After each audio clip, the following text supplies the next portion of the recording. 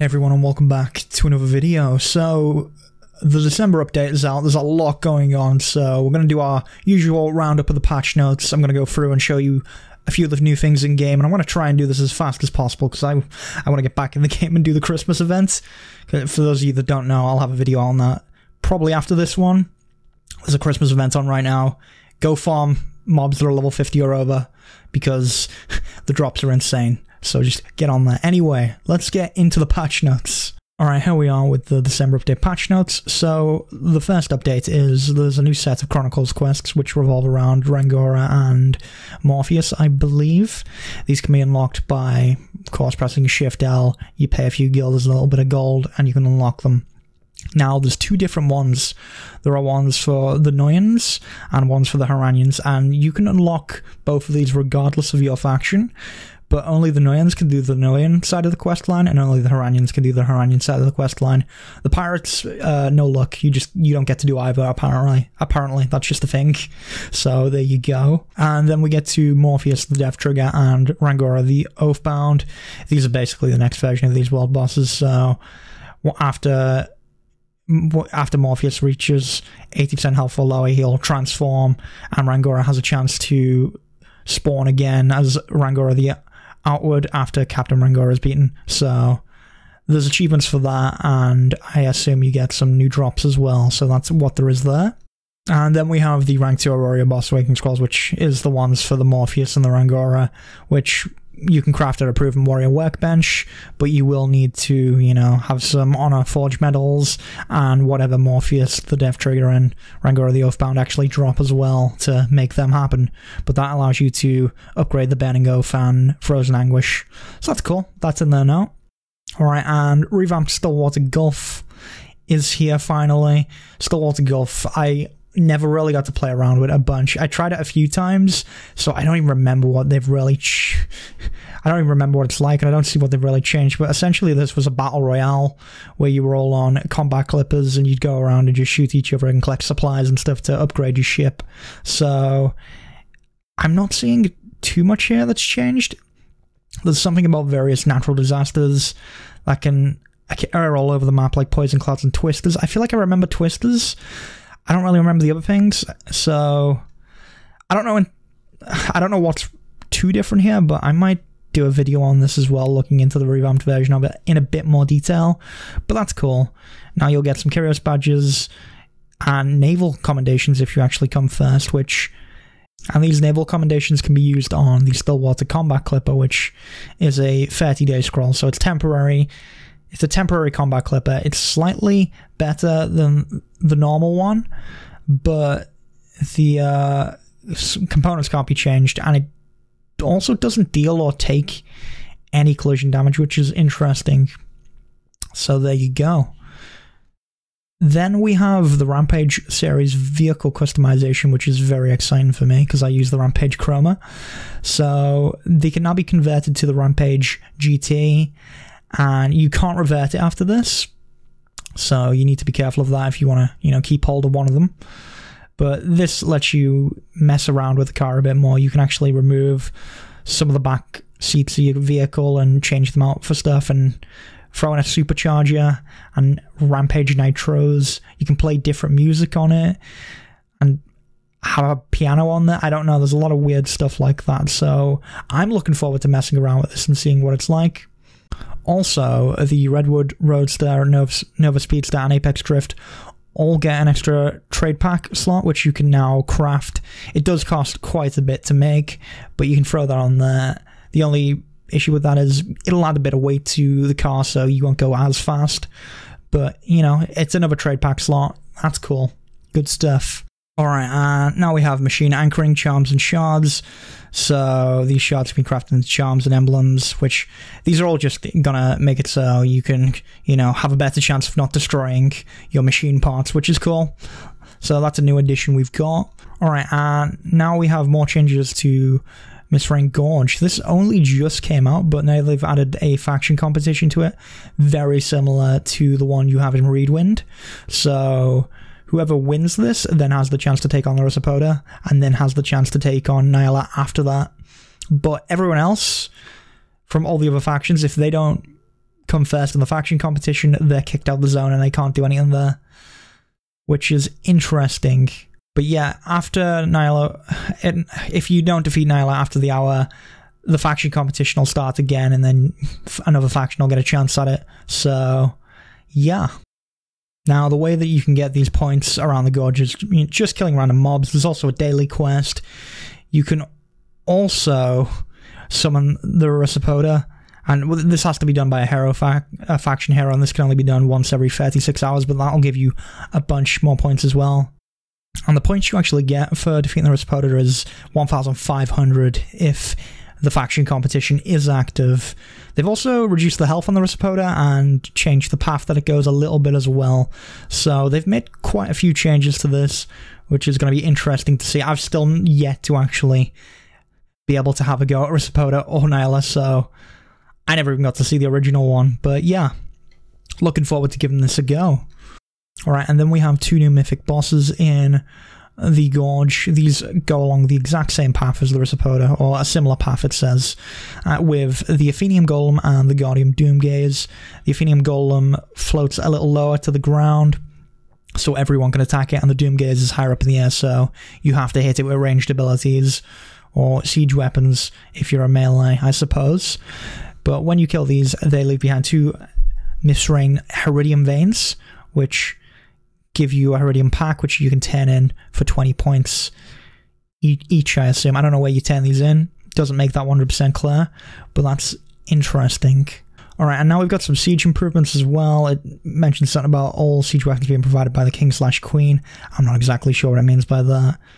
But yeah, you can summon your customized vehicles during a siege. If a faction has less territory, you actually get more siege weapons to compensate for that. And if you have the siege Rispoda mount, which I didn't know was a thing, you can use that during that as well, but there can only be 1 siege Rispoda used per faction. The siege commander can have any siege weapon with the exception of the Rispoda according to this. And then also like the health and of the defensive Archeage, lodestone, castle walls, and siege tank, shotgun, steam tank have all been increased, so there we go. Alright, and then we have the new weapon, Mysthagon's Breath, which sounds like it's a flamethrower. You can inflict ignition and burn targets, which decreases their defense, magic defense, and healing received. But there's also a shock bomb, so maybe it's not a flamethrower, which can be fired at airborne targets or targets on the castle wall. Airborne targets fall, and cannoneers are knocked back and can't use the cannon for a short while. And when the player carrying the breath dies, the weapon explodes and deals a significant amount of siege damage to all enemies within 8 meters. It also grants 20 stacks of ignition, which deals damage over time to enemies afflicted, which is cool. I don't really do sieges, but I'd like to actually try this out. We'll see. We'll see if that happens. Alright, and then we have the Commendation Collector, which is a new NPC in Marianople and Ostera. And apparently you use 10 labor to submit a faction commendation, which is earned through various tasks, and it gives you 300 honor points for doing so. And after collecting 1,000 of these, the NPC will then give 2 options to the faction, which the heroes get to choose, which is either you get a higher level blessing for your statue, or a siege boost, which can be used, which helps with sieges, I guess. And then based on the choice, they'll fulfill the request. You'll still be able to turn in faction combinations for honor, but they won't be present for the heroes until it resets after 7 days. So that's interesting. Now, the enhanced statue buff, you need to actually have the basic statue buff first, and then you have to talk to the critic, which costs 100 labor, which will then enhance it and give it the following effects, which is loot drop rate 5%, increase the amount of honor points gained during war or from quests by 15%, and increases vocation badge gain by 15%, which is cool, and that lasts for 24 hours. And then we have the siege boost, which can be used if the faction has 1 territory or fewer. So if you're on the attacking side and you own no territory, then you get 10% attack and magic attack. Your siege damage from vehicles gets plus 25%, toughness plus 720, and received siege damage minus 20%. And if the attacking side holds 1 territory, you actually get a rank 2 version of this, which increases your attack and magic attack by 20%, siege damage by 50%, toughness is still 720%, but the received siege damage is minus 30% as well, which is very cool. If used when defending, you get the siege valor boost, rank 1. It appears you can only get 1 if you're defending, and it will give you an attack and magic attack boost of 10%. Siege damage from vehicles plus 25%, and then it decreases the duration of all CC by 8%. And it can also, the siege boost can also be used by both factions during the same siege as long as the requirement's met. I don't know how that would get met. I don't know what scenario that would be, but it's interesting. It's a nice little thing that'll help the weaker faction, I suppose. Alright, and now we get to the Rispoda mount, which explains why I didn't know what it was earlier. I was a little confused. But yeah, so now you can get the Rispodas as mounts. They're a unique grade mount with a lot of health, but you can't equip armor on them because, well, they're already quite armored. It has a base movement speed of 9, and it's only a 1-seater mount. If you have a special license, I don't know where you get this license, you can use it during the siege, and of course there can only be 1 at a time during a siege. It even protects you from outside attacks. So if you're attacked while you're on this mount, it'll only affect the Rispoda's health. The Rispoda can't carry trade packs though, so very sad. And the mount is created by combining 10 Rispoda parts from machine part boxes, which have a chance to drop from the Rispodas when they're defeated. The mount only lasts 7 days though, so it is temporary. Let's take a look at the skills that it has. So it has Boulder Rain when used. The Rispoda deals massive damage on vehicles, ships, and castle walls, but it consumes 30% of the Rispoda's health in order to be used. Can only be used on targets between 30 meters and 40 meters away, which is interesting. You have guided missiles, which fires multiple rounds of guided missiles and deals significant siege damage. Goes into a stationary mode and doesn't move while using this skill. Has a maximum of 3 charges, grants 1 charge per hour. Not usable on summons on monsters, consumes 20% of health. I'm seeing a theme. They all seem to use health. There's then Earthquake, which slams itself into the ground, interrupting enemies. It doesn't give us a range on that, but that consumes 15% of the health. Then we have Summon Mines, which drops 4 mines in a 15-meter radius. Mines either explode when contacted by enemies or after 10 seconds. And then 4 types of mines are randomly chosen, and they could also be identical. That consumes 20%. Then we have Shoot Acid, which shoots out acidic fluid, dealing siege damage. The fluid also weakens enemies' armors and causes them to receive 25% more damage. Ships take less damage, has a maximum of 5 charges, 1 charge per hour, and it consumes 5% of the Rispoda's health, which, this sounds really cool. It is only a 7-day mount, which makes sense because it does sound very strong, but I'm intrigued to see this one in action. Alright, next we have the new Ancestral skills. So, there are 8 new Ancestral skills. Readout Stone. So, after taking a certain amount of damage, the effect increases defense, increases movement speed, grants immunity to stun, impale, trip, snare, slow, shackle, and dive trap. Stacks metal per damage received, and the effect provides additional benefits if the caster is equipped with a shield. I mean, some of this is already standard, but I'm not exactly sure what they've changed because I've not played around with Readout in a while. Revitalizing Cheer Stone is now a thing, so after taking a certain amount of damage, the effect increases max health and received healing. Oromancy actually has one where we have Conversion Stone, Shield Stone. After taking a certain amount of damage, the effect increases magic defense, and then converts a percentage of received magic damage to health. So I believe the difference there is the effect increases magic defense. Then we have Protective Wings Stone. After taking a certain amount of damage, the effect grants immunity to magic damage and silence. Alright. Then we have Occultism changes. We've got the Cursed Thorns Stone. After taking a certain amount of damage, the effect inflicts the Cursed Thorns debuff to the first attacker within 12 meters immediately. If the caster is under the effect of poison, bleeding, or Stalker's Mark, it removes mentioned debuffs from the caster and inflicts Sharp Thorns on the first attacker within 12 meters. Deals magic damage on the victim of Cursed Thorns or Sharp Thorns. I believe that's standard. Summon Crow's Stone. After taking a certain amount of damage, the effect inflicts the Crow's attack to the first attacker within 12 meters immediately. If the caster is under the effect of poison, bleeding, or Stalker's Mark, removes mentioned debuffs from the caster and inflicts crow attack and stuns the first attacker within 12 meters. Interesting, okay. And then for Witchcraft, we have Insidious Whisper. After taking a certain amount of damage, the effect inflicts the fear debuff to the first attacker within 12 meters. So all of these seem to revolve around, after taking a certain amount of damage, it does X, which is interesting. Then we have Bubble Trap Stone. After taking a certain amount of damage, the effect inflicts the Bubble Trap debuff to the first attacker within 12 meters. So yeah, that's interesting. I don't know how exactly these work. But yeah, well, very cool. There's more ancestral skills in there now.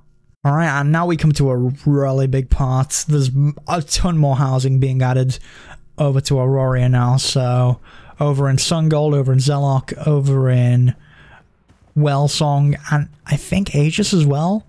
There's now 4 new housing zones that you can go to and set up.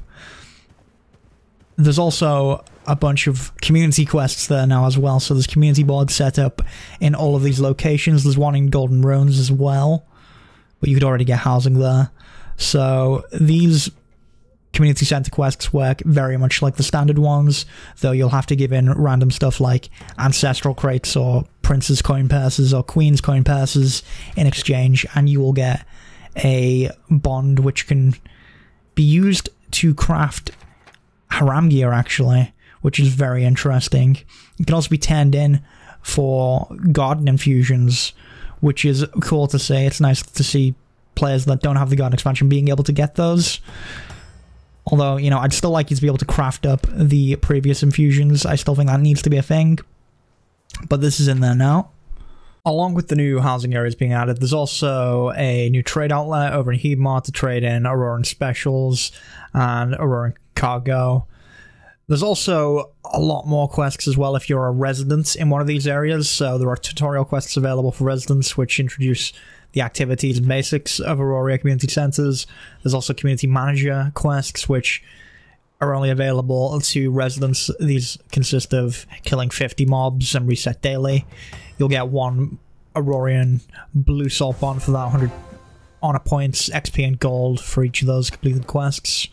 And then the board quests are just for everyone, so again, they're just like your standard board quests, but you know, with princes, coin purses and stuff. Now, the top residents in certain zones also will get given a bunch of stuff as well, so here you can see the grid, but it's a lot of like tempering charm crates. You'll get a bunch of honor, a bunch of Aurorian blue salt bombs, which again can be turned in for Haram gear, or if you want to, you know, donate more to your area or something, you can do. Here it also mentions that as an Auroran resident, you can help clean up the monsters that are left over. So apparently there's monster corpses left over that you can clean up, and these will give you a buff of either PvE skeleton damage plus 5% or received PvE damage minus 5%, which is cool as well. There's also Auroria specialties, which are specialties you can now trade in Auroria, and the coastal ones for these, there's just a massive list. If you would really want to look at these, you can press Shift-O. But yeah, there's just guild specialties, aged honey and cheese and stuff for all the different zones now. So yeah, if you want to run packs in Auroria, they're now a thing as well, and they're probably going to net you a lot more gold than the normal runs. On top of this, we also have all these changes to the specialty pack payments, so you can just look through these. This is what it now is on top of that. Alright, next we have an update to the farmhands as well, so farmhands can now also use aqua farms, so it'll need to be at least level 60 and have level 2 farming, but then you can throw it on an aqua farm and have it, you know, go at it. Alright, and now we get to some equipment tutorial quests and achievements changes, which they don't sound too interesting at first, but there is one thing in here that's kind of cool to see. So first of all, you know, we've got some adjustments were made to equipment tutorial quests, such as replacing a Lunar Gem, gives you a free bound Lunar Gem crates. Whatever that is, gives you an honor-bound Lunar Frost crate. I don't know if anyone can translate that, but there you go. Replacing the synthesis effect gives you a serendipity stone pouch. Temporary equipment gives you a bound tempering charm box. Crafting an awakening scroll gives you a slash, apparently. I don't think it gives you anything. I'm going to assume that's what that means. I don't know. And then some already existing quests have some new item rewards. So synthesizing a Brilliant Explorer's equipment gives you a Temper crate. Synthesizing Radiant Explorer's equipment gives you a Flawless Lunar Frost crate. And picking Fireglow Lunar Gems gives you a Gem Carver pouch. Then new achievements were also added, such as Equipment Awakening, which gives you a Moonsand Fox crate. Socketing Lunar Gems, which gives you a Lunar Gem crate or Lunar Charm crate. And then Equipment Improvements, which give you a Crystal Wings crate, which is cool. Now, here's a big thing. The recipe for Equipment Awakening Scroll rank 3 is now available. So you can actually make Equipment Awakening Scroll rank 3, which is big. So this means, you know, if you're a newer player, you maybe mess up, or you just want to, you know, make a new set and take it up to Ahram, you can now do that for very cheap, and you can stack them with gems.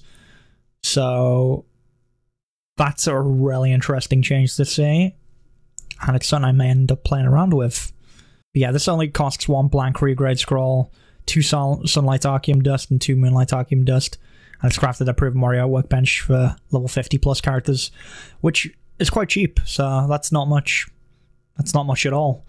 So yeah, there we go. Alright, and now we have the new costume slot, which is an image item costume slot, so you can only put image item costumes in this slot, which means once you've turned your costume into an image item, you can throw it there, and then you can just have your combat costume as a separate item on the normal costume slot, which is really interesting. So if you currently have a costume that you've not image item just yet, that will go in the normal costume slot, and you'll need to turn it into an image item before you can actually wear it. But it means you no longer fuse the combat costume and your standard costume together. It actually has just an entirely new slot, which is kind of cool. I actually like this change. Alright, and now we get to the miscellaneous changes. So here there's a new skill bar, which you can add in. You can now have more skill savers, so if you want to switch between several different skill sets, that's available. During sieges, if you have a vehicle already spawned before a siege starts, they will just be destroyed when the siege starts, so that's something to look out for. And they've also added the Royal Bloodraven Robes, Griffin Guard Uniform, and Shock Conqueror's Plate to the Territory Crafting Workbench, so you can now craft those as costumes, which is cool. I really used to like the Griffin Guard Uniform. They were the costumes that used to be on Mirage Isle that used to be able to just... I think you used to get them for Gilder Stars, and then you can craft. So it's cool that they're back in and you can actually get them. Also, they've changed some of the things with the farmhand. You don't get as many Vigor points daily, but the free weekly Vigor points has been increased to 1,000, so there's a few changes there. There's nothing else that's massively important. They have completely changed Mirage Isle, I should say. So apparently they've made it so items have easier access, and they've improved terrain on Mirage Isle, but it looks different. They've changed it. The area when you first come in is a little barren, so I don't know if I like that. Another big thing, actually, is the house owners are now always protected from PvP attacks near their housing area, regardless of the zone's war cycle, which is big for these new housing zones that have come in. So if you have a house over in Auroria now, you can't be attacked while you're around it, which is very cool. It's like you have your own little peace zone. I'm not entirely sure what the range on this is. I don't know if you've got to be standing in your housing zone or if you've just got to be near it. It doesn't exactly say. There's also a loosened Serendipity Stone, which has been added, that drops from mobs in the garden. I don't know what the loosened version of the Serendipity Stone does. Maybe it gives you a better chance at getting the skill you want, getting the stat you want. I don't really know. I don't know what that's going to be about. I'd like to see that. They've also removed the steed from the arena shop, which is interesting. I didn't think we'd be seeing stuff taken out. But yeah, that's really all there is. There's like some minor changes as well. But that's about it. There's a bunch of bug fixes, and then the known issues are the Mythic Great Bosses currently give 0 points instead of 20. The new on Dragon looks like a Chronicle quest, but is unavailable content, which you can't do. The Eternal Oath, the Rani can open the 9-on-1, but the Rani cannot complete. But Guild Stars will be reduced. Okay, so yeah, don't open the opposite faction Chronicle quest, is all that's saying. And then there's some localization issues as well, like the GT's name being displayed in Korean. But yeah, that is it. That is it for the patch notes. That is everything, I think. So thanks for watching. I'll go more in depth on some of these in later videos, so I'll probably do one on Stillwater, maybe the housing area if you guys really want to see more on that, and on some of the new Aurorian bond features. I might throw some of that in as well. But yeah, thanks for watching. Make sure to like, comment, subscribe, all the usual, and check me out on Twitch. I stream Archeage every Friday, Saturday. Oh, and join the Discord, because we always talk and have discussions in there. Anyway, I'm going to get back to farming mobs for the Christmas event, so I will see you all in the next video.